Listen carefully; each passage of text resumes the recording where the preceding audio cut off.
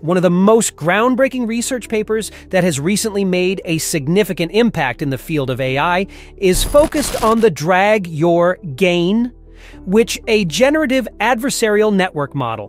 While diffusion models have gained attention for generating images by starting with noise and gradually removing it, GAN offer a different approach because here, the computer attempts to generate an image and then evaluates whether it appears real or fake. This method involves manipulating a starting image, such as a cat, by making gradual adjustments to specific features, like the cat's nose.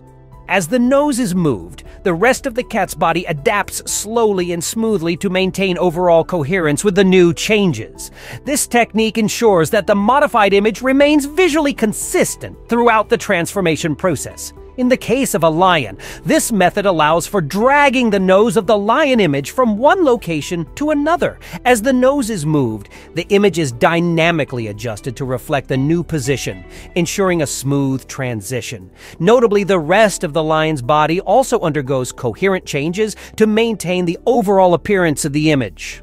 The method intelligently adjusts the entire image to ensure that it consistently resembles the intended subject throughout the manipulation process.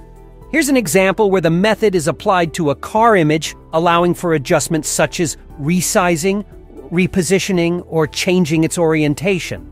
The entire image is intelligently modified to maintain coherence.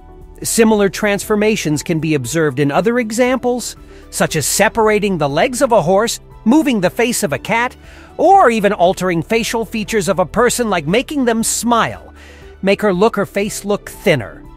Move her bangs up, just adjust her right eye or her left eye, make the shorts longer, move the sleeves. There's just so much crazy stuff that you can do with this technology. Adjusting cheeks or making their face appear thinner. This technology has immense potential and could potentially replace traditional software like Photoshop in the future. By starting with a single image and dragging it around, users can achieve their desired outcome.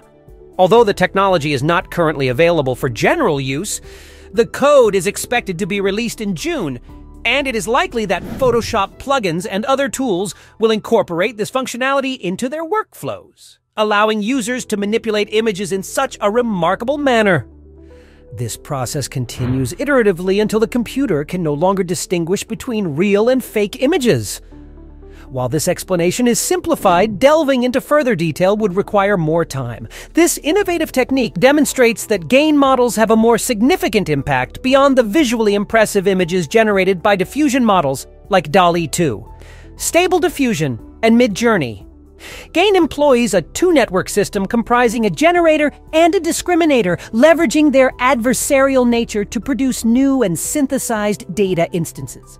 In contrast, diffusion models are likelihood-based models that offer enhanced stability and higher quality results for image generation tasks. The practical applications of GAN models are particularly noteworthy. Social media users, for example, may desire to modify various aspects of a person or animal in a casual photograph, such as their location, shape, expression, or body pose. In the realm of expert media editing and movie pre-visualization, there may be a need to quickly sketch out scenes with specific layouts. Additionally, car designers might benefit from interactive shape alterations for their designs. The versatility and interactive nature of GAN models make them well-suited for a range of real-world applications beyond traditional image generation.